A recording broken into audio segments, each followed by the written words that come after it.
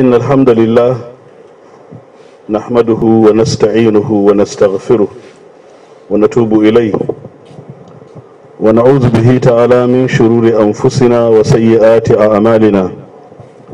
من يهده الله فهو المهتدي ومن يضلل فلا هادي له. وأشهد أن لا إله إلا الله وحده لا شريك له وأشهد أن محمدا عبده ورسوله أرسله بالهدى ودين الحق ليظهره على الدين كله ولو كره الكافرون. صلى الله عليه وعلى آله وصحبه وسلم تسليما كثيرا. وبعد, the royal father of the day, His Highness the Mai Tangali Alhaji Talladi Sanusi Mayamba, Your Royal Highness Sir, and for your information, His Royal Highness is an all-time friend and associate, but I'm only saying an all-time friend and associate. That was then, but now I can't call him my friend. An ce duk wanda ya zama sarki ya wuce sa'a, so he is our father. The chairman of the occasion, my mentor, Alhaji Saleh Damburam, the Magajin Malam Gombe, and the secretary of the Jamaat Nasir Islam Gombe State Chapter. Magajin Malam has said a lot about me, but let me tell you, Magajin Malam truly deserves the title Magajin Malam. Permit me, because he is the chairman, to give you just a 2-minute story. In 1990, when crisis engulfed the schools in Gombe Zone, 1990, that is in the former Bauchi State, crisis engulfed all the secondary schools and teachers' colleges in Gombe Zone, and all of them were closed down. The crisis started here from Gombe Science Secondary School. And at that time, the teachers here in Gombe Zone were sharply divided into two along religious divide. The other side went and formed their association, and the Muslims also formed their Muslim Teachers Association. On the other side, all of them, all the principals, and there were more principals on the other side than on our side of the Muslims. And all of them were principals. But the few principals amongst us were afraid of coming to meetings and were afraid of associating themselves. Alhaji Saleh Damburan, then I could remember, was a vice principal, and he was the only one among them. One principal may come to a meeting today, in another meeting he will not come. Alhaji Saleh Damburan remained doggedly with us, and when a judicial commission of inquiry was appointed then by the military governor of Bauchi State, and the commission was sitting in Gombe Local Government Secretariat, we wrote a memo to present to the commission. And then it was said that I should present the memo. I said, how could I present the memo before the commission when I was less than 1 year into teaching with the Bauchi State government, and there were issues stated in the memo running back to around 1970s. That in 1978, this thing happened in Doma Secondary School, in 1970 this. I said, I can't present a memo because a lawyer could ask me, were you there as a teacher? It was, of all our all-time teachers at that time, it was Alhaji Saleh Damburam that offered and courageously offered himself to go and present the memo when everybody among the senior teachers were shying away. Magajin Malam, Alasad Binani. The Honorable Commissioner of Justice and the Attorney General of Gombe State, the Churuman Gombe, the Chairman or Amir of the National Islamic Center Gombe State Chapter, other distinguished personalities, the chairman of the Shura, Barrister Abdul Ghani Bello, fellow presenters. They have been called discussants, but I see them as fellow presenters because all the three are persons of respected intellectual standing. I have a great deal of respect and regard for each and every person of the three. Mala Abdullah Bakar Lamido, Ibn Najibi la yanjab, wa idha najiba faqa abahu. When I say abahu, I don't mean his biological father, but including myself. And then Mala Nasru Ishaq is a thinker. I respect him as a thinker. If we would have some few additional persons like Mala Nasru Ishaq, the way he thinks, our Ummah will not be in the same way it is. Dr. Baba Isle is coming up as a very promising academic and as it was said, a public commentator, but a very promising academic at that. My brothers and sisters in Islam, Assalamu alaikum wa rahmatullahi wa barakatuh. Magajim Malam has said, and of course, the Amir of the Ummah has also stated that I am no stranger to Gombe. And indeed, Magajim Malam said, I can be called the son of the soil. Yes, I am always filled with a great deal of nostalgia and emotions whenever I am invited to come and present a lecture in Gombe.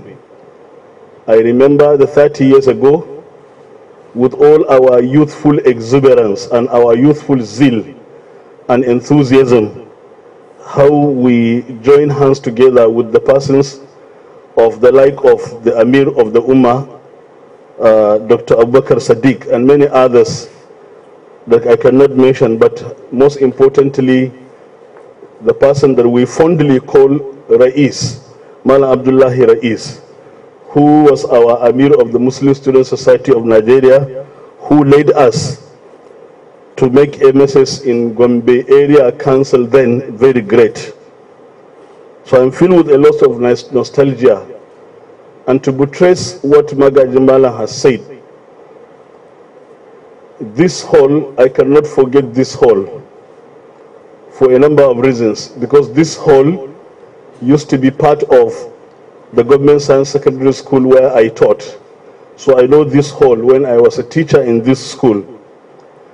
But I can also not forget this hall because when I finished my PhD in 2006, my brothers and sisters in Gombe, before my PhD could even be celebrated in Bauchi, my PhD was celebrated ahead of any other place in Gombe, because it was in this hall that my brothers and sisters organized a reception to celebrate my PhD in Gombe. So I cannot forget this hall, and I will never forget Gombe. I am part and parcel of Gombe. Alhamdulillah.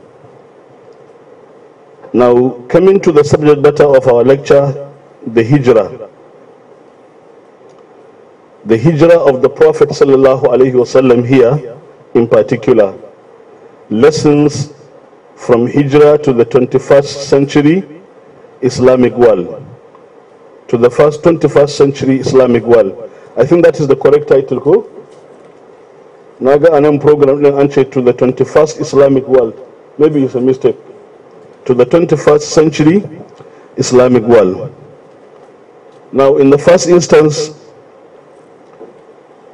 let us make an attempt to discuss some of the key terms in the topic, the HIJRA, and then the 21st century,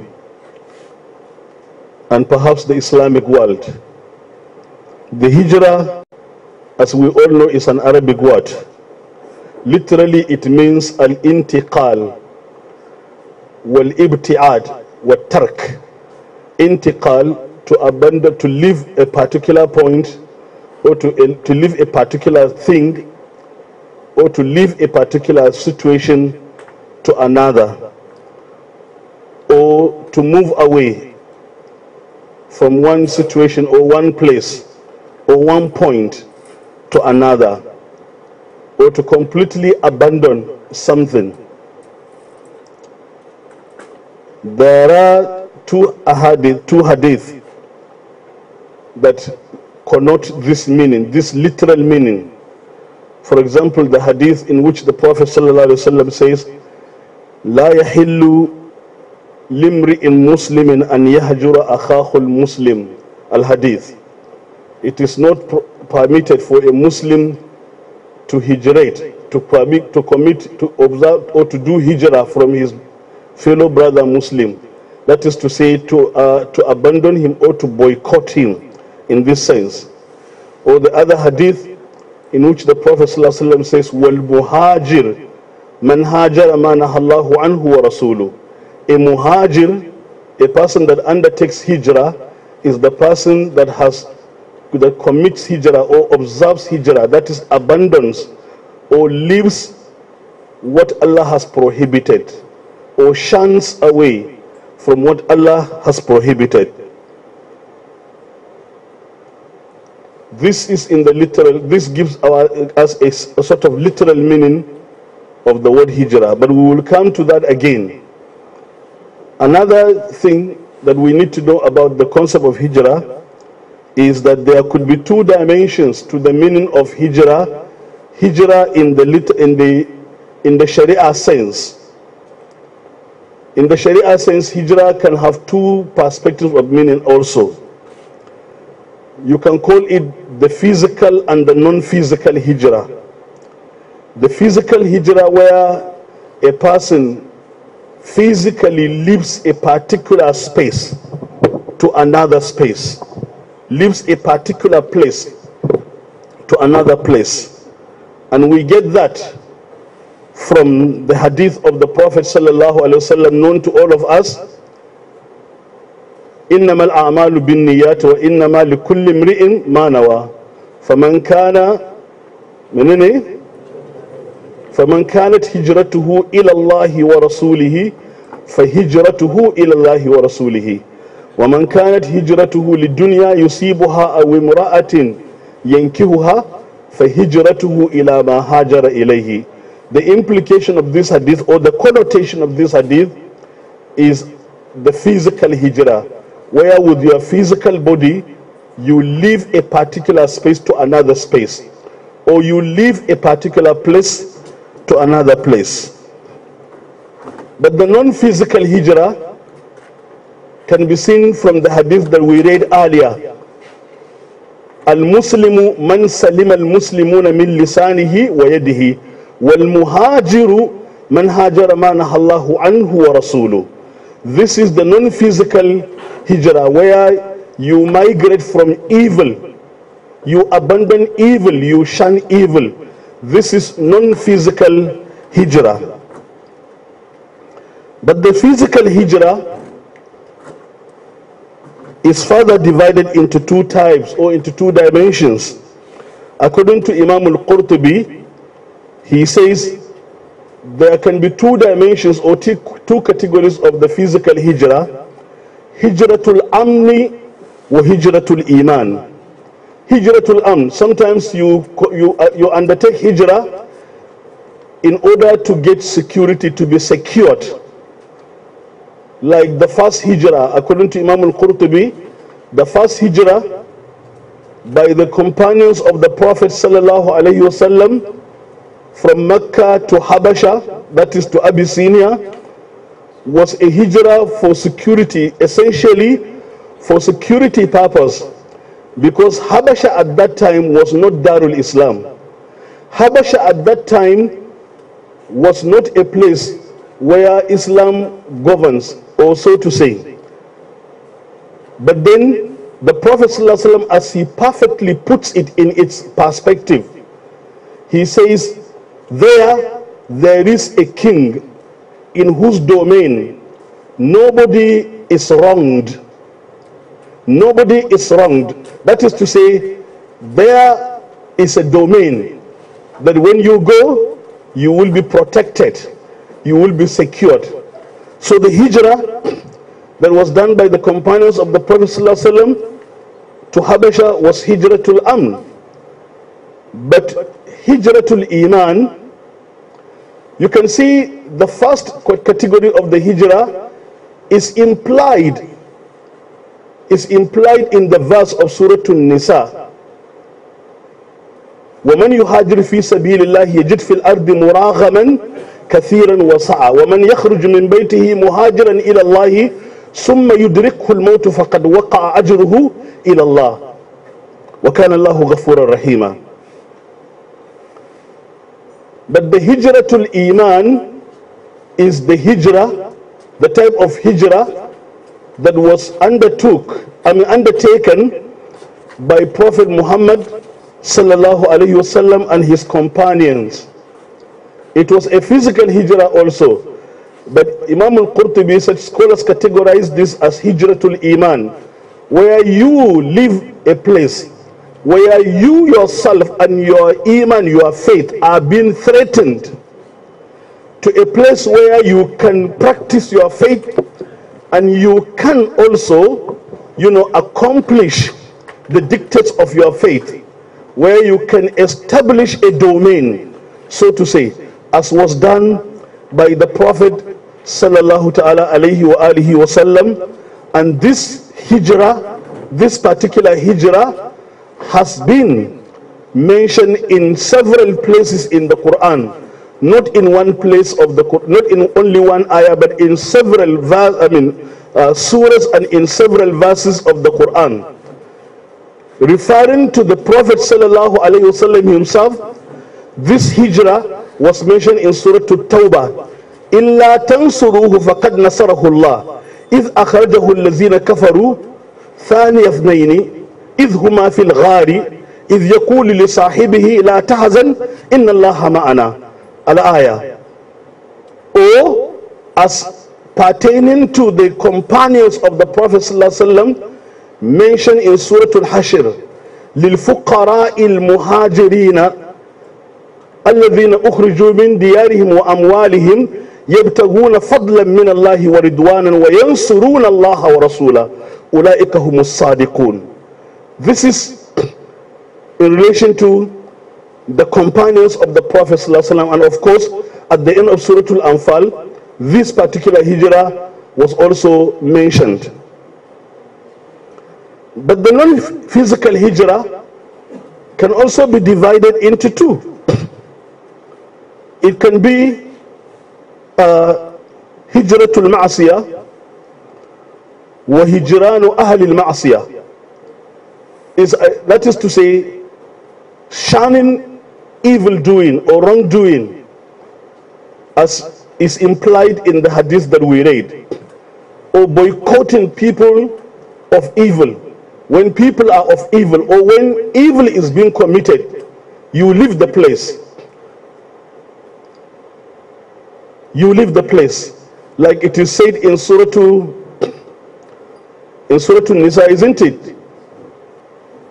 وَقَدْ نَزَّلَ عَلَيْكُمْ أَنْ إِذَا سَمِعْتُمْ آيَاتِ اللَّهِ يُكْفَرُ بِهَا وَيُسْتَهْزَأُ بِهَا فَلَا تَقْعُدُوا مَعَهُمْ حَتَّى يَخُوضُوا فِي حَدِيثٍ غَيْرِهِ إِنَّكُمْ إِذًا مِثْلُهُمْ. If you stay with them, you will have the same rule applied onto you. So this is boycotting or migrating from evil doing, or from a place where evil is being committed, or you avoid people that are people or persons of evil. وَيَوْمَ يَعَضُّ الظَّالِمُ عَلَى يَدَيْهِ يَقُولُ يَا لَيْتَنِي اتَّخَذْتُ مَعَ الرَّسُولِ سَبِيلًا يَا وَيْلَتَى لَيْتَنِي لَمْ أَتَّخِذْ فُلَانًا خَلِيلًا لَقَدْ أَضَلَّنِي عَنِ الذِّكْرِ بَعْدَ إِذْ جَاءَنِي وَكَانَ الشَّيْطَانُ لِلْإِنسَانِ خَذُولًا. Or like we read in an Ahadari, where he says وَلَا يَحِلُّ لَهُ صُحْبَةُ فَاسِقٍ وَلَا مُجَالَسَتُهُ بَلْ يَجِبُ عَلَيْهِ هِجْرَانُهُ. What is necessary is for him to boycott him, or to abandon him, to migrate away from him. Our own interest in this lecture, our focus in this lecture is the Hijratul Iman, specifically the Hijrah of the Prophet sallallahu alaihi wasallam and his companions, which verses of the Quran made reference to, and these are the verses we just read, the one from Surah Tawbah and the other one from Surah Al-Hashr. Now what is important for us to understand or to note is the fact that the Hijrah of the Prophet sallallahu alaihi wasallam is an integral part of the seerah of the Prophet sallallahu alaihi wasallam. Is an integral part. That is to say, it is a significant part of the seerah of the Prophet sallallahu alaihi wasallam. For as it were, the Hijrah was a turning point in the Risala, in the prophethood and the messengership of Prophet Muhammad sallallahu alaihi wasallam. It closes one chapter of the da'wah of Rasul sallallahu alaihi wasallam and opens another chapter. So it is a significant turning point. You can appreciate the fact that the Hijrah closes a chapter and opens another chapter. You would appreciate that more when you make reference to the fact that even the surahs of the Quran, the Hijrah marks the dividing line between the surahs of the Quran, such that you have Meccan surahs and you have Medinan surahs. So the Hijrah constitutes a major landmark in the Risala of the Prophet sallallahu alaihi wasallam. Now the division between Meccan surahs and Medinan surahs is not just for the sake of it. I mean, further appreciating the significance of the Hijrah. The division of the surahs into Meccan surah and into Medinan surah is not just for the sake of it, but then you would understand the importance when you remember that the Meccan surahs differ in several ways than the Medinan surahs, both in terms of literary construction, linguistic appreciation and rendition, and also in terms of the rules and laws, and in terms of the message they convey. While the Meccan surahs essentially address the issue of Iman, Aqidah, faith, the Medinan surahs essentially, present laws. They present laws. They present social laws. They present political laws. They present, juristic laws and legalistic laws. They even present laws regarding war and peace, and so on and so forth, which you don't find in the Meccan surahs. So the Hijrah was a significant turning point. The Hijrah was a significant turning point to the extent that it doesn't matter if any verse or any chapter was revealed to the Prophet sallallahu alaihi wasallam after the Hijrah, even if those verses were revealed to the Prophet sallallahu alaihi wasallam in Mecca. Are you following? So you see, the division between Meccan surahs and Medinan surahs was not about the space, the place where verses or surahs were revealed. Was about whether they were revealed before the Hijrah or after the Hijrah, to the extent that there were revelations that the Prophet ﷺ received in Mecca after the Hijrah, but they are not classified as Meccan surahs. They are classified as what? Part of the Medinan surahs. That demonstrates to you the significance of the Hijrah as a very major turning point in the history of Islam and in the seerah of the Prophet sallallahu ta'ala alayhi wa alihi wa sallam. Why the Hijrah?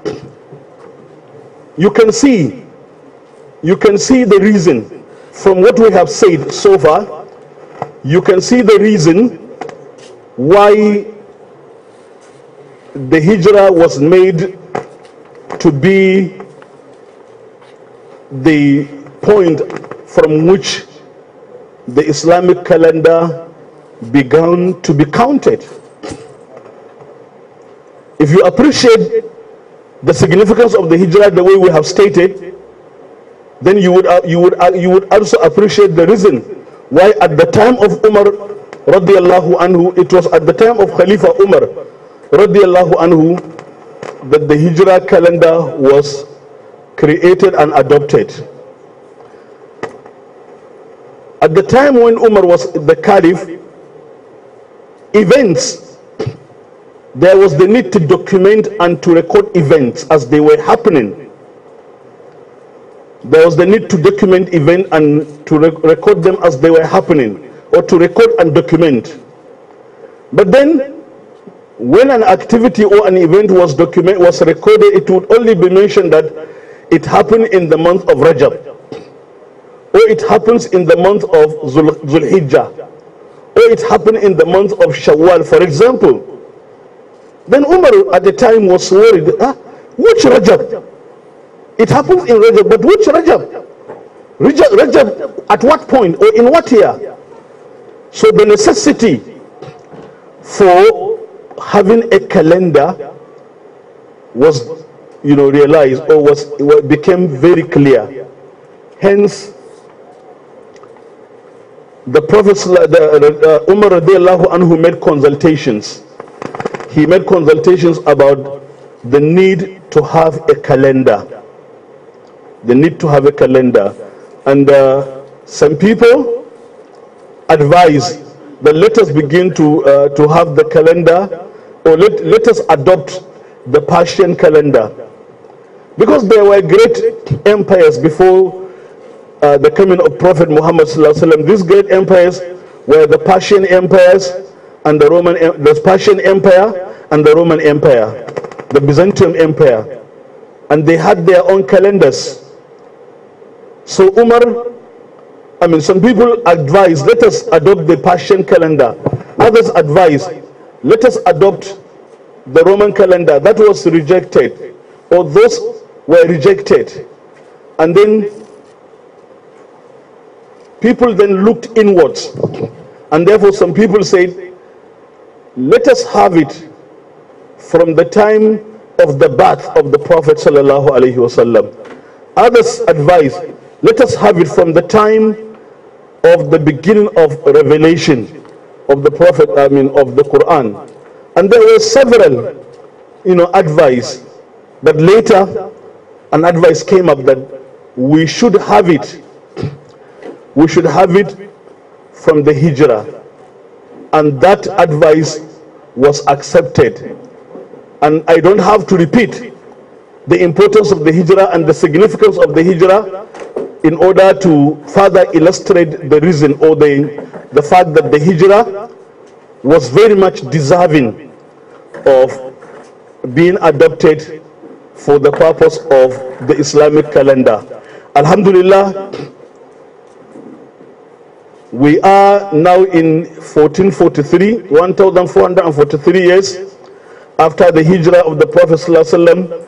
We are in the month of Ramadan. So Ramadan was, the month of Muharram. Forgive me, Ramadan is so common in our mouth, isn't it? We are in the month of Muharram. Muharram was adopted as the first month of the Hijrah calendar. And the Hijrah calendar has 12 months. Our own calendar, the Islamic calendar, has 12 months. To believe that our own calendar is a calendar of 12 months, to believe that our own year, the Islamic year, is a year that contains 12 months, that is a matter of Aqidah. It's a matter of Aqidah. Because in some civilizations, a year is more than 12 months. In some civilizations. In other civilizations, a year is less than 12 months. There are civilizations in which a year is only 7 months. In other civilizations, a year is more than 12 months. But in our own Aqidah, Why I say it's a matter of aqidah, because it is mentioned in the Quran. Inna iddata shuhuri inda Allahi ithna ashara shaharan fi kitabillah yawma khalaqa as-samawati wal arda minha arba'atun hurum, up to the end of the verse. The Prophet ﷺ was reported to have said that inna zamana qad istadara ka hayatihi as-sanatu ithna ashara shahran, aw kama qala Rasul sallallahu alayhi wa sallam. Therefore, when it has been categorically stated by the Quran and an authentic hadith of the Prophet ﷺ that a year constitutes 12 months, it becomes a matter of aqidah that you must believe in. You cannot have otherwise.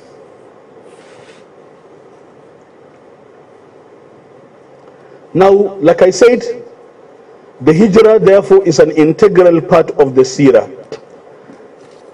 This implies that we're therefore confronted in this lecture, we're therefore confronted with the task of studying some aspect of the seerah of the Prophet ﷺ. Not just some aspect, but a very important, a very significant aspect of the seerah of the Prophet ﷺ. Therefore,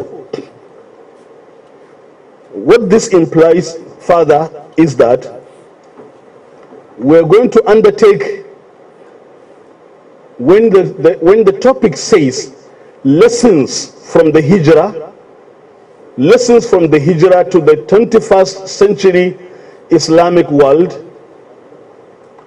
and I wonder, perhaps we will come to discuss that. When we have just stated that the hijrah is our own calendar, isn't it? And by that, we are in the 21st century. There must be some wisdom, because expectedly, since we're talking about the hijrah, and the hijrah is our own calendar, expectedly, the title should have read, Lessons from the Hijrah to the 15th century Islamic world, expectedly. But the topic has been coined from Hijrah to the 21st century Islamic world. So from the Hijrah to the Gregorian, isn't it? And we will come and justify that. We'll come and say why we should talk about the 21st century. This means that we're going to undertake what is called fiqh as-seerah. When you are talking about lessons from hijrah, then you are going to undertake what is called fiqh as-seerah, the fiqh of seerah, which means a thematic, purposive study of the seerah, not just the narrative study of the seerah where you just narrate events and happenings for the purpose of people knowing history, just a mere narration of events and happening, but then purposive study and thematic study where you try to examine and to study the implications and applications, or even before that, you study the context of certain events, and then on the basis of the context of the events, you now study the implications and applications of that particular event or that particular situation to your own present situation. In other words, what does that imply to you in your own present context? How does it apply to you in your own present situation? This is called fiqh as-seerah. Before we delve into that, the literal meaning of seerah, means, sunnah or tabi'ah or whatever, in that sense. That is the literal meaning. That is a person's way of doing things, a person's tradition of doing things. And when it comes to the technical meaning, it simply means everything. It simply means everything about Prophet Muhammad sallallahu ta'ala alayhi wa alihi wa sallam. Everything.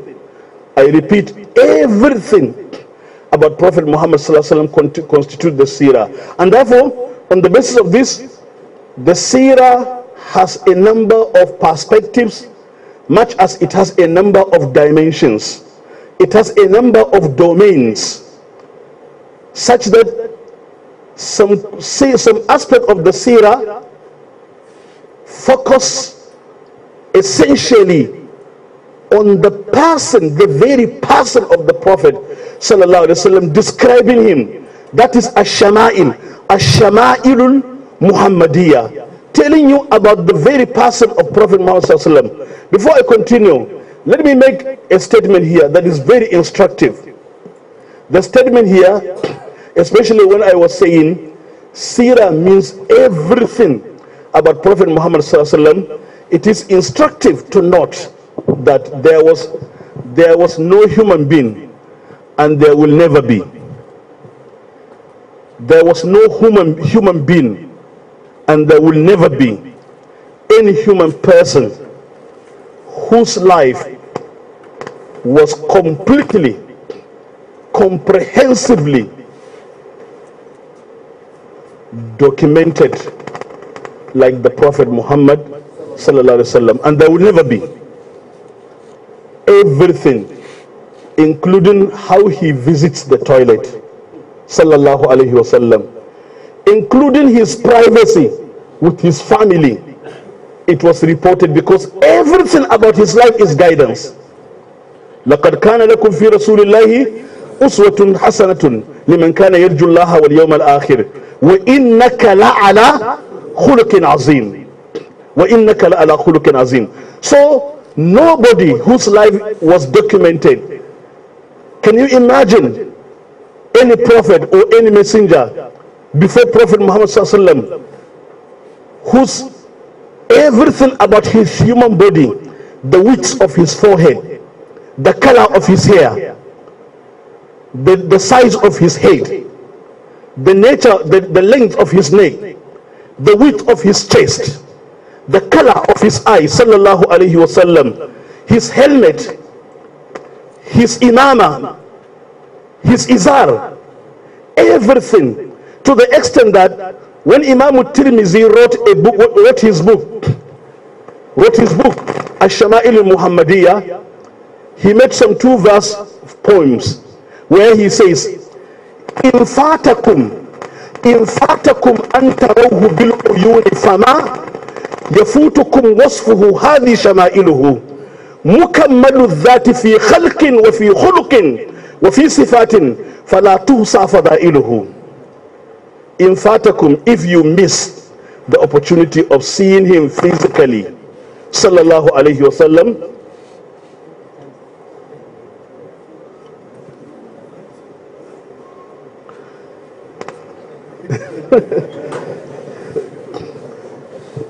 wai shawara a koma Hausa in gausa kenan gun chairman, me ake gani the pattern I have taken, I will be more comfortable completing it in English. Amma me ake gani? Okay. إن فاتكم أن تروه بالعيون فما يفوتكم وصفه هذه شمائله مكمل الذات في خلق وفي خلق وفي صفات فلا تحصى فضائله. If you had missed the opportunity of seeing him physically, here I present to you his description, his total description. Mukammalu dhati, he is perfect in his physical composition and in his physique. Wafi khuluqin, and he is perfect in his character. Fala tuhsa fadailuhu, his virtues cannot be outcounted. That is Prophet Muhammad sallallahu alaihi wasallam. So this is just one dimension of the seerah. Another dimension of the seerah is Ghazawatu Rasul Sallallahu Alaihi Wasallam, the battles, the wars and battles that were fought by the Prophet Sallallahu Alaihi Wasallam. Other aspect of the surah is just narration of all that happened from his birth or even before his birth, Sallallahu Alaihi Wasallam, taking it from even his genealogy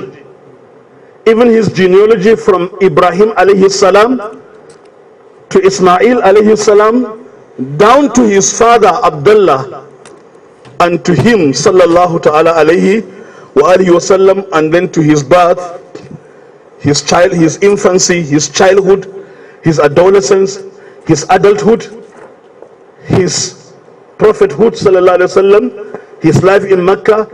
That is the narrative aspect of the hijrah, which was done by many books. I mean, the narrative aspect of his seerah, which was done by many seerah scholars like Ibn Hisham and others, Ibn Jarir and others. So, but others concentrate, like I said, on his political life, others concentrate on his social life, others concentrate on his military life, that is his ghazawat, and so on and so forth.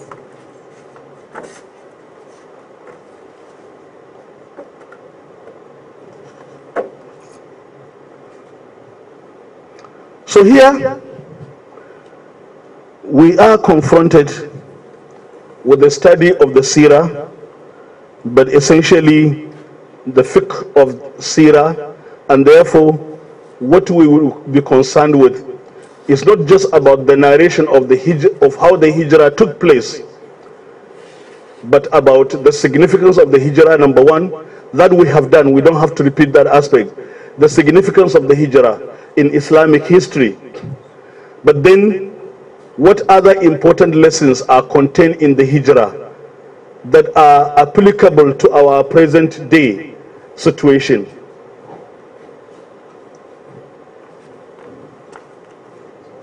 Now, here we are, trying to study the lessons of the hijrah to our present world, the so-called 21st century world. What is the logic? What is the logic behind studying the implications and applications of the seerah, and in particular the hijrah, to our present situation? You see, you may meet a free thinker, or you may meet an atheist, or yet a non-Muslim who does not believe. You may meet a munafiq who may say, why would you concern yourself about happenings that happened 15 centuries ago? What is its importance to our present situation? The logic, the rationale are located in the fact that the prophethood and the messengership of Prophet Muhammad sallallahu alaihi wasallam are universal. وَمَا أَرْسَلْنَاكَ إِلَّا رَحْمَةً لِلْعَالَمِينَ. We have not sent you but a mercy to the entire creation, to the entire universe. The universality of the messengership of Prophet Muhammad sallallahu alaihi wasallam necessitates that we must study the seerah of the Prophet sallallahu alaihi wasallam, and in particular the hijrah. We must study the hijrah, the lessons of the hijrah against our present situation and even beyond, because the messengership of Prophet Muhammad sallallahu alaihi wasallam was not restricted to his time, and therefore the seerah has universal implications as much as it has universal applications, and indeed it has universal appeal. Universal appeal. Number two, it is necessary, and it is just the other side of the point I have mentioned. It's just the other side, not a different point actually. The source, the essential source of the seerah the major source or the primary source of the seerah, which is the Quran. The Quran, regardless of all the books of seerah that were written, you take all the books of seerah and the books of tariq, the most reliable, the primary source of the seerah, is the Quran. Especially if you take it from the point of view of ash-shama'il, or any character of the Prophet ﷺ, or any action of the Prophet ﷺ. Nana Aisha radiallahu anha said, Kana khuluquhu al-Quran. Kana khuluquhu al-Quran. His character is the Quran. His political character, his character in terms of politics, statecraft and administration, his character in terms of war and security, his character in terms of family life, his character in terms of personal conduct and interpersonal and intergroup relationship, his character in terms of everything, kana khuluquhul Quran. So Quran is the primary source of the seerah of the Prophet sallallahu alaihi wasallam. And indeed, you would also see further illustration of the fact that the Quran is the primary source of the seerah of the Prophet sallallahu alaihi wasallam. Take any aspects. For example, take the Ghazawat Rasul sallallahu alaihi wasallam. You find that most of the Ghazawat have been narrated in the Quran. The first war, the Battle of Badr, narrated elaborately and illustriously in Surah Al-Anfal. Battle of Uhud, narrated elaborately and illustriously in Surah Ali Imran. Which other battles again? You remember them. Battle of Khandaq, narrated elaborately and illustriously in Surah Al-Ahzab, and so on and so forth.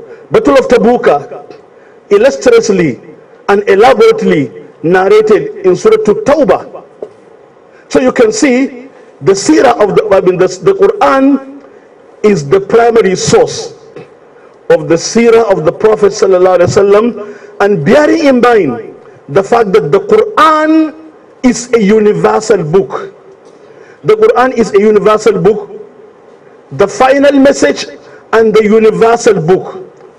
And therefore, if the Quran is a universal message, and if it is the essential and primary source of the seerah of the Prophet ﷺ, therefore the seerah of the Prophet ﷺ has universal appeal. It has universal implications. It has universal applications. Therefore, we can study the seerah, we can examine the lessons of the seerah against our present situation, against the 21st century. And then, if we accept the fact that the Quran is the primary source of the seerah, that takes us to another level. To accept the fact that while we are studying the lessons of the seerah, we are doing that with a great deal of conviction about its truth, with a great deal of assurance that we are not basing our study or our analysis or examining the implications against some fiction that never happened. No, facts that were established by the Quran. Because if the Quran is the primary source of the seerah, then you will be rest assured that when you are studying the seerah, you are studying something reliable, because the Quran is reliable. Because the finality of the Quran has a lot of implications. The fact that the Quran is the final message, it implies universality, meaning that if it is not universal, if the Quran does not have universal appeal, the whole idea of its finality is defeated. But then it remains original. It cannot be distorted, it cannot be corrupted. The seerah of the Prophet ﷺ is the only narrative, is the only story of any prophet that has remained incorruptible because the Quran gives it protection. It gives it protection. For if it can be corrupted and distorted, then the finality of his prophethood is defeated, and the universality of his messengership is also defeated. So inna nahnu nazzalna dhikra wa inna lahu lahafizun. Innal ladhina kafaru bidhikri lamma ja'ahum wa innahu lakitabun aziz la ya'tihi al-batil min bayni yadayhi wa la min khalfihi tanzilun min hakimin hamid, and so on and so forth. Let me not take much time on this, but there are a number of other implications, including the fact that the seerah of the Prophet ﷺ presents to us a sublime and a perfect model for life. It presents a sublime and a perfect model for life. That is to say, in a very practical situation, in a very practical sense, you cannot have a perfect model for life which also has universal appeal, I keep repeating, and universal implication and application, like the life of the Prophet ﷺ, the seerah of the Prophet ﷺ. Let me stop at that. I believe the discussers will come and fill in the gaps. Why would we study the seerah against the 21st century? Why not against the 15th century? Does that mean we are not attaching importance to the HIJRA dating or to the HIJRA calendar? No, it wouldn't mean that. I believe the organizers don't mean to downplay the significance or the importance of the 15th century HIJRA calendar.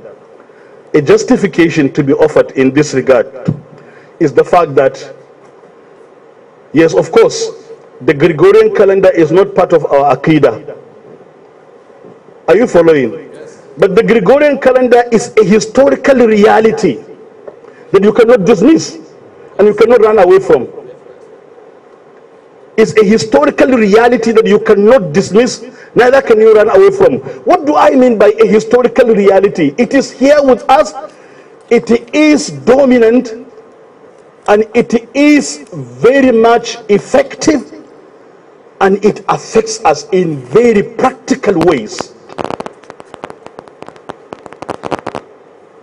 Policies, governmental policies all over the world, in all the countries in the world,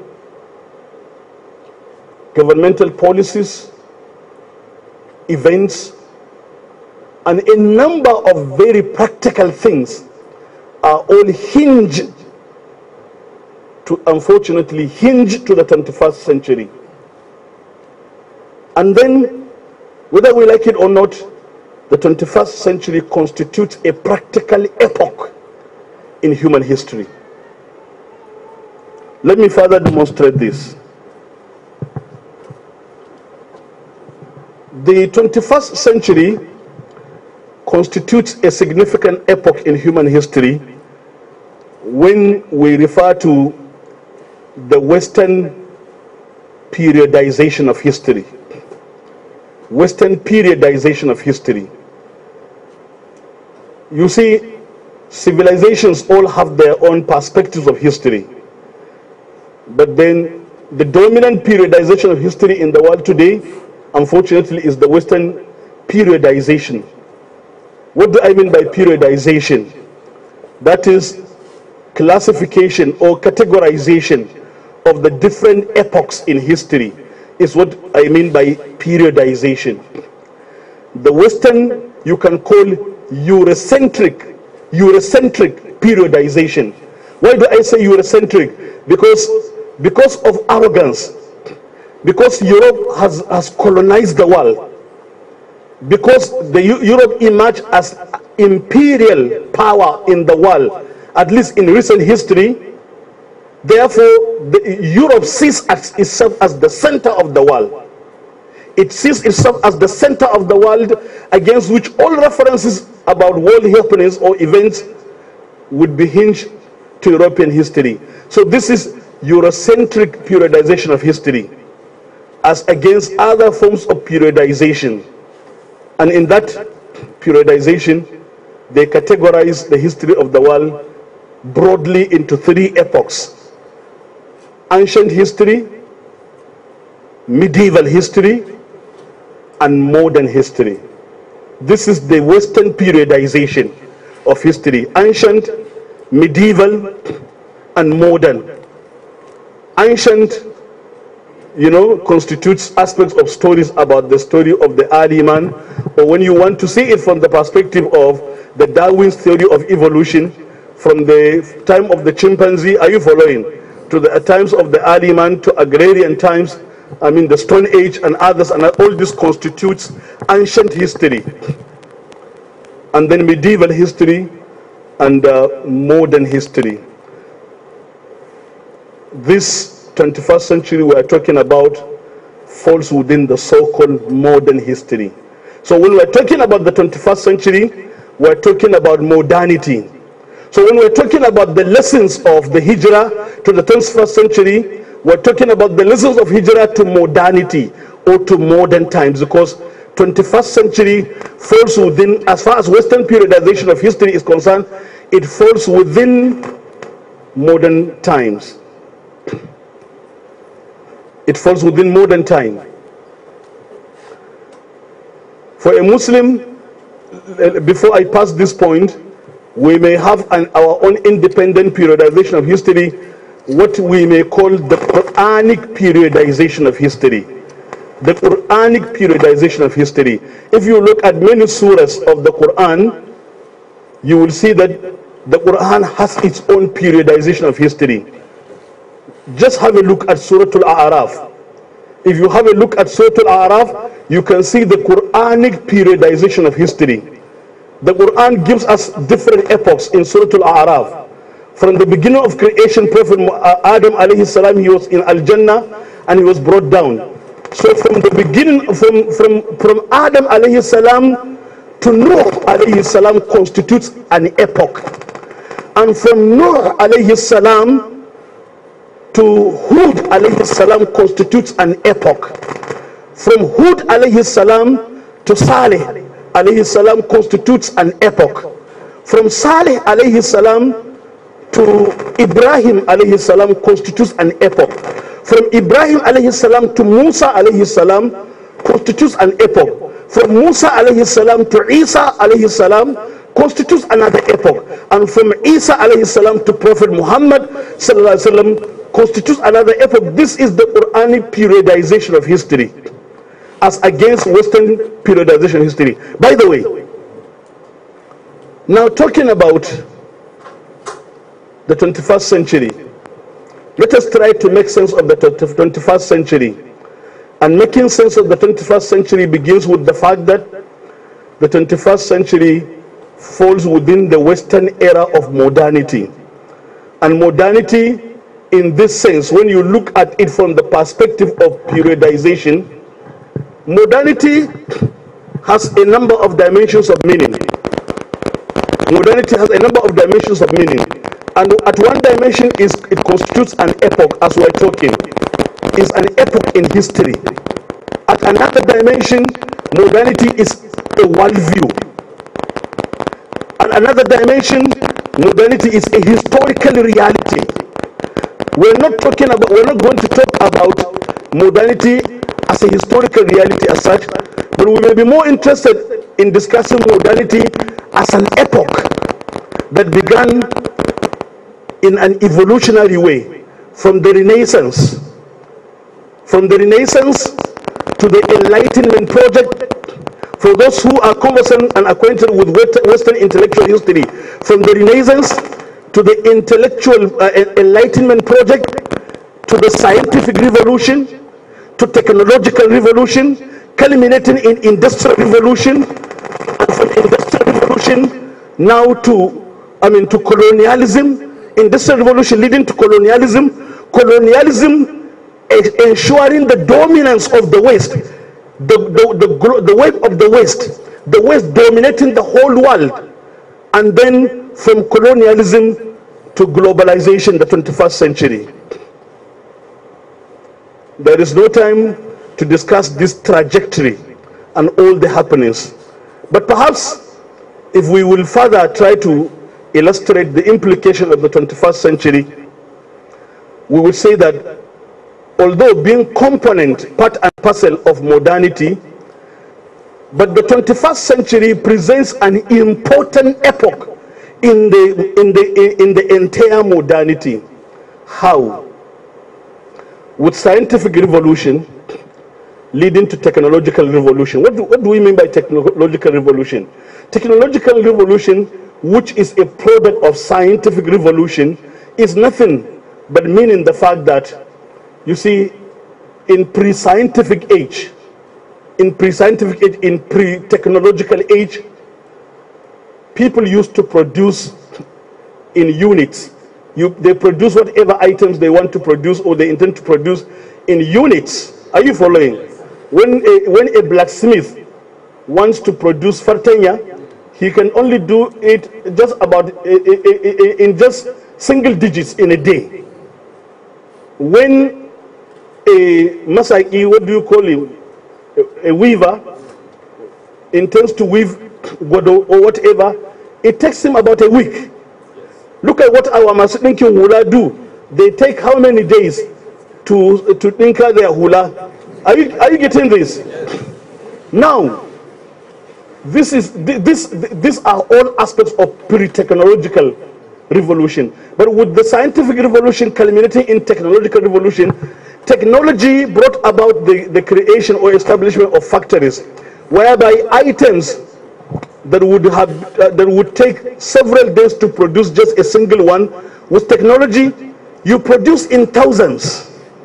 That is what they call technological revolution. And then with this technological revolution, factories began to be what? To be established in Europe, because that is why it happened. When factories were established, then you have industrial revolution. Industries, are you following? Sprang up. And with industrial revolution, another thing began. That is rural-urban migration. Rural-urban people migrating from rural areas to come and settle in the urban areas to get jobs and employments in the industries.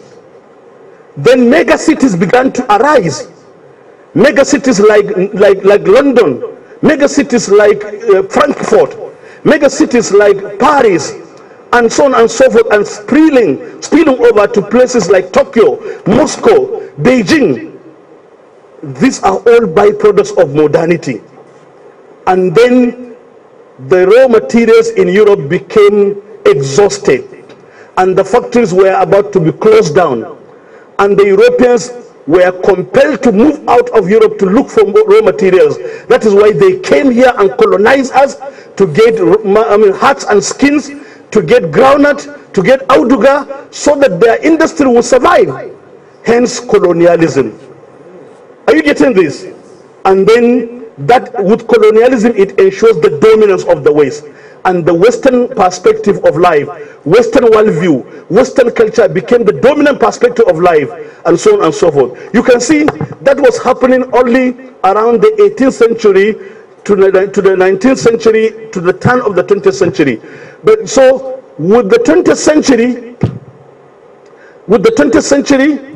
you got, or with the 19th century, you got technological revolution, the invention of locomotive engines like trains, like engine nika and other things, and then leading to what? To colonialism, which ensures our dominance. But the 21st century is itself also ushered in by another thing. While the 20th century was ushered in by the invention of locomotive engines leading to industrial revolution, the 21st century is ushered in by information revolution, the invention of the artificial brain, the invention of the computer, which brings about information explosion, or you can say information revolution, which ensures what can be called demystification, the mystification of time and space. Before the internet comes, you would write a letter from Gombe to Bauchi, You go and take it to the post office. Are you following? You wait for the next 2 to 3 weeks. The person gets it and gets a reply. You expect a reply in about a month from here to Bauchi, isn't it? Or from here to Lagos. But with the invention of the internet, which ushered in the 21st century, time and space came to be demystified in the sense that in the twinkling of an eye, you can transfer information as big as the volume of the library of Gombe State University. In just a twinkling of an eye, time and space have been demystified. Supersonic planes have been created such that you travel within a matter of just a day to China. Something unimaginable in life. Time and space have been demystified. But the Prophet ﷺ had foretold us that, because he said, وَيَتَكَارَبُ الزَّمَانِ sallallahu ta'ala alayhi wa alihi wa sallam. And if you are talking about Zoom, the idea, the concept of Zoom was brought by Prophet Muhammad sallallahu alaihi wasallam, because the Prophet sallallahu alaihi wasallam said, "Inna Allah zawali al-arda." Allah had zoomed the world to me from its beginning to its end. Sayablugu hadha ad-din ma balagha al-layl wa an-nahar, up to the end of the hadith. That is just by the way. Now coming to the seerah, coming to the hijrah, you see why I was saying some people, if you meet a free thinker who tell you, how can you be talking about 15th century or 10th, how many centuries ago? I mean, to this world in which man has unraveled atom. Man has been able to invent nuclear atoms, nuclear bombs that can annihilate a total community. It happened in Hiroshima, Nagasaki, isn't it? Man has been able to traverse the space and land on the moon, and now they're talking about landing on the Mars. Man has been able to dive into the depths of the ocean and unravel the secrets of the depths of the ocean.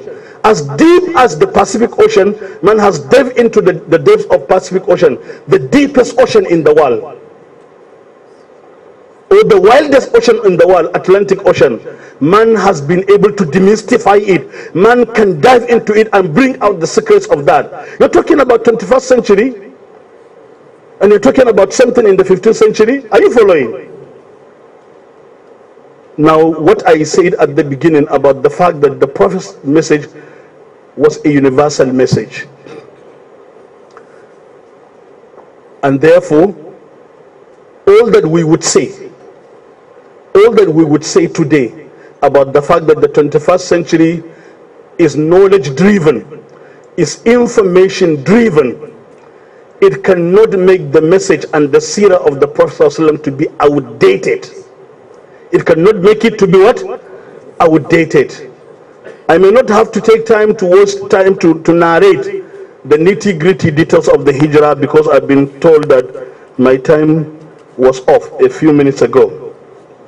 Maybe just a quick important lessons that would need to be, and especially the focus is lessons for the Islamic Ummah.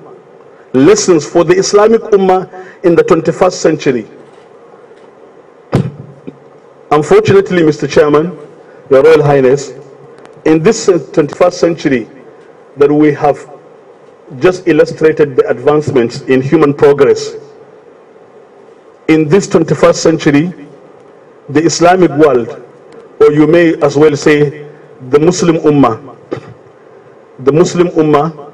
is still in disarray. The Muslim Ummah is still disorganized.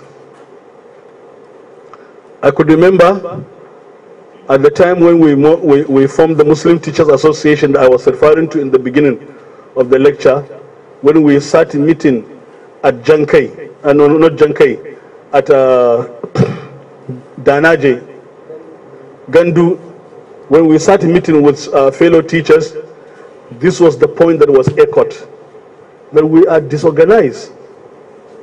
We don't have direction. We don't have purpose. Take the biggest Islamic organization. I can see our father, Mala Abdullah Abubakar Lamido. Take the biggest organizations, the Islamic organizations. Malam Saleh Mburang, the Secretary of Jamaat Nasr Islam. These are some of our big Islamic organizations. You will see that such Islamic organizations don't have a blueprint for what does it want to achieve in the next 50 years. The most important lessons of the Hijrah is the lesson, and I think when Mala Abdullah Lamido comes to comment, perhaps he may touch this aspect, these issues about planning and strategy, and the fact that in this 21st century, everything is hinged to planning and strategy. But planning and strategy, not just arbitrary planning and strategy, but planning and strategy, developed and designed against SWOT analysis and SMART analysis. And you can see SWOT analysis and SMART analysis in the Hijrah of the Prophet sallallahu ta'ala alayhi wa alihi wa sallam. So the most important implication of the Hijrah is the fact that we must shun what we are doing in the disorganized way we have been conducting ourselves. We're just moving like afaman yamshi mukibban ala wajhihi. People that don't have identified goals. When you take it from our big Islamic organization to the small ones, no blueprint, no roadmap, no vision, not at all. We have seen documents that were designed and drafted more than 60 years ago, or nearly almost 100 years ago, about how Fulani would be Christianized and how Hausa would be Christianized. At the beginning we used to dismiss it, but now we are seeing realities, isn't it? We're seeing realities because they had planned.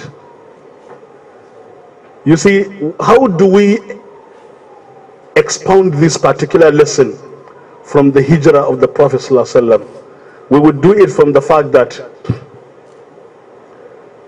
the Prophet ﷺ would have been taken in his physical body, would have been taken by Allah subhanahu wa ta'ala from Mecca to Medina in just the twinkle of an eye. But Allah made him to undertake the Hijrah the way he did it for us to get lessons. Allah had taken the Prophet ﷺ physically in the night of Isra and Mi'raj. But look at this condition, look at the situation, the threat. The Prophet ﷺ undertook the Hijrah under threat of his life. And Allah would have, protected him from that threat by just taking him in his physical body, as it was done in Isra and Mi'raj.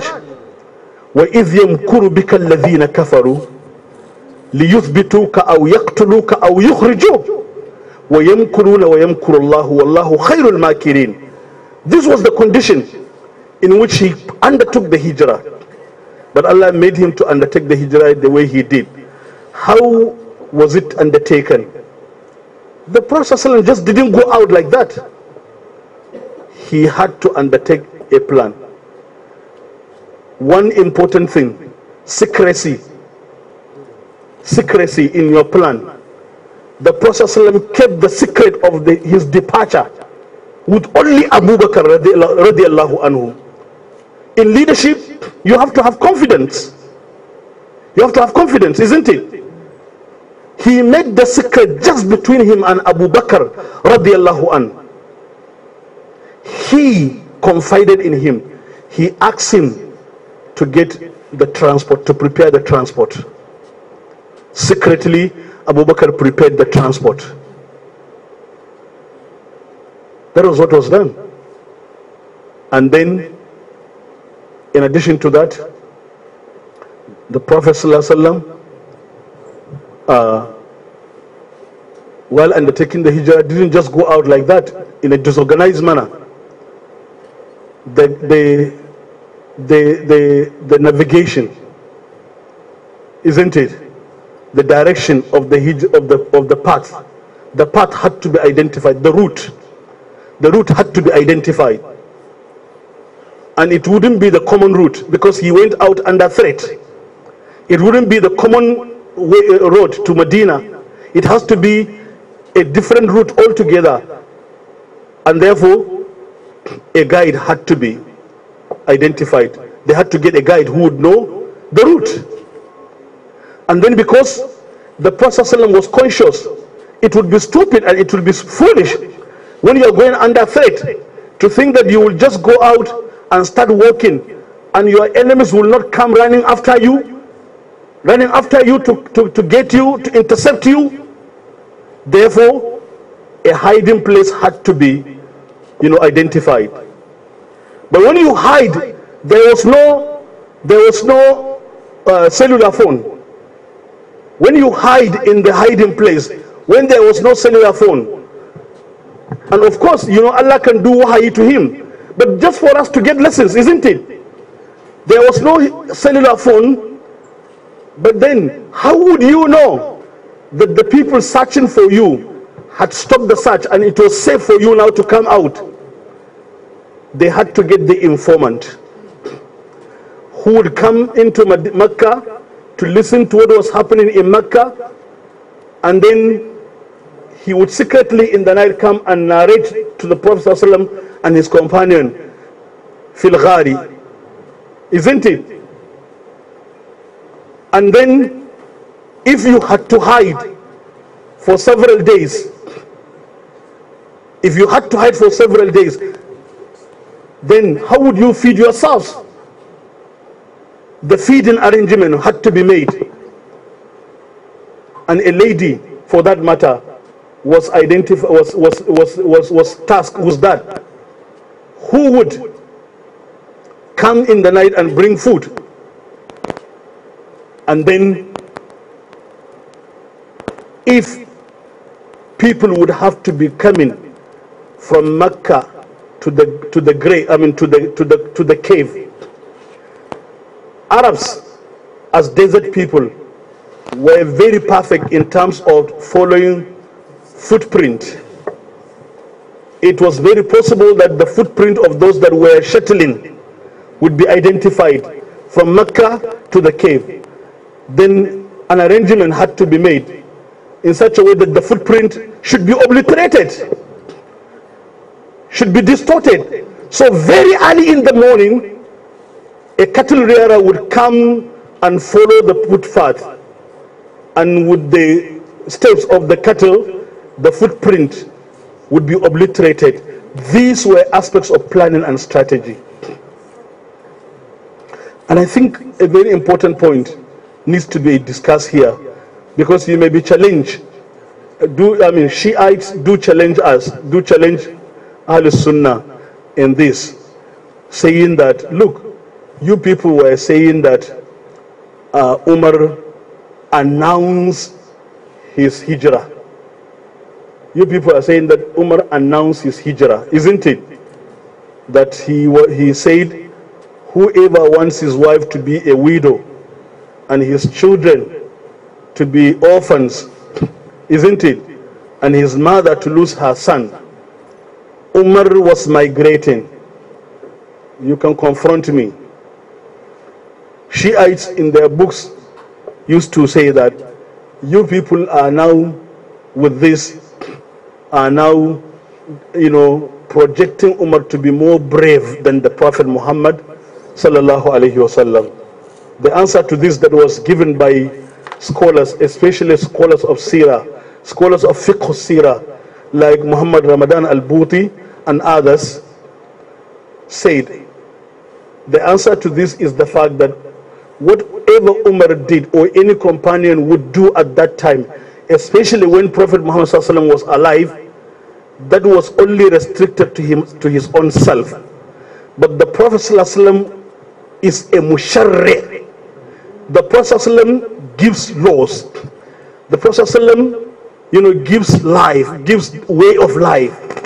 Therefore, he had to operate within the parameters of normalcy, which normal people can all undertake. I hope that is clear. He had to operate within, the normal curve.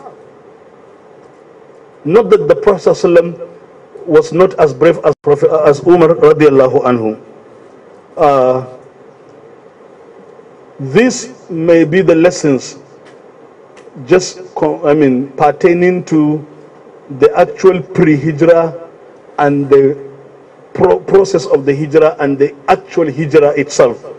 But other important lessons that were very important about the Hijra was the arrival of the Prophet ﷺ, and most importantly, the construction of the mosque.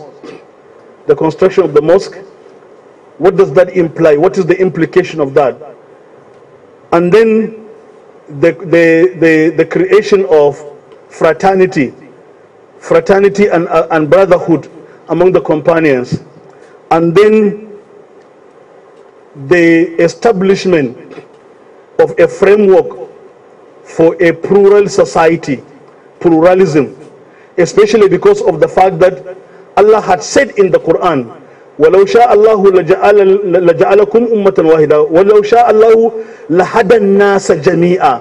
But that was not the will of Allah, isn't it? People, the whole world cannot be Muslims, and therefore it means it has been destined. It has been destined that Muslims would have to live with non-Muslims in the world. Societies, human communities would have to be plural communities, multicultural, multi-religious.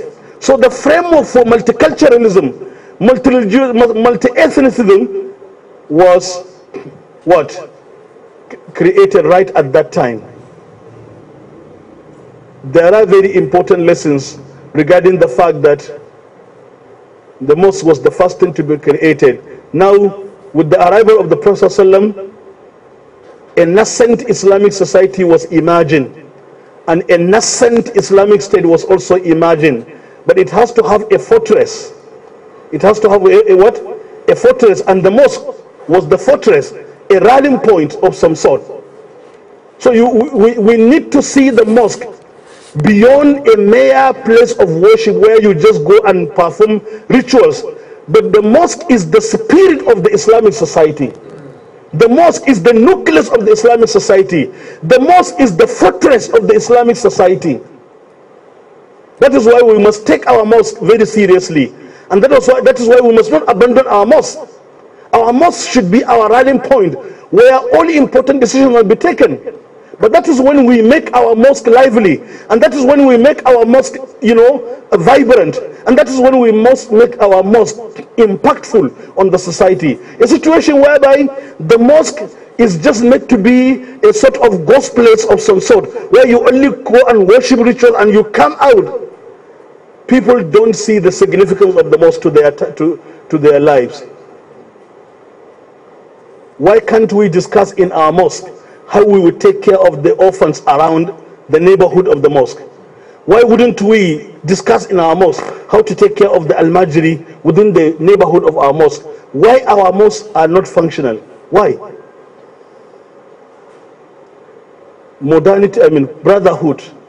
This has important implications, especially in the 21st century, where ICT gadgets have virtually or essentially divided people. What that implies is that human community would always remain human when physical association, fraternal association exists. So ICTs cannot replace that. ICTs, if they keep separating us, they would be dehumanizing us. They would be dehumanizing us, and so on and so forth. Let me stop at this point. أقول قولي هذا وأستغفر الله العظيم لي ولكم وسبحانك اللهم لا علم لنا إلا ما علمتنا إنك أنت العليم الحكيم والصلاة والسلام على رسول الله ولا حول ولا قوة إلا بالله والسلام عليكم ورحمة الله وبركاته.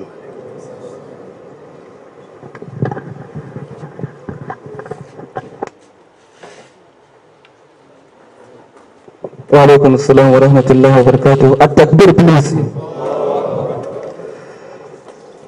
That has been speech by our guest speaker of the day, Professor Salisu Shehu, on the lessons from HIJRA to 21st century Islamic perspective.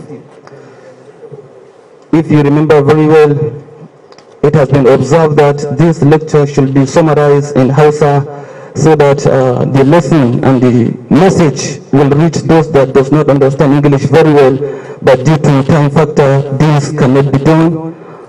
Only that I will emphasize maybe 1 or 2 points that Prof has said. I am not in a position to discuss Prof's paper, but I will just say 1 or 2 words out of what he said. Kamar yadda aka sani, Prof ya yi magana ne akan lessons wato darussa da ya kamata a koya daga hijiran manzala sallallahu alaihi wasallama zuwa 21st century zuwa karni na 21. ya yi maganan hijira, ya fara tarihin hijira. Akwai imamin Qurtubi ya ce hijira, akwai hijira daga laifi zuwa inda ba a laifi, da kuma mutum ya kauracewa aikata laifi da kanshi da dai sauransu.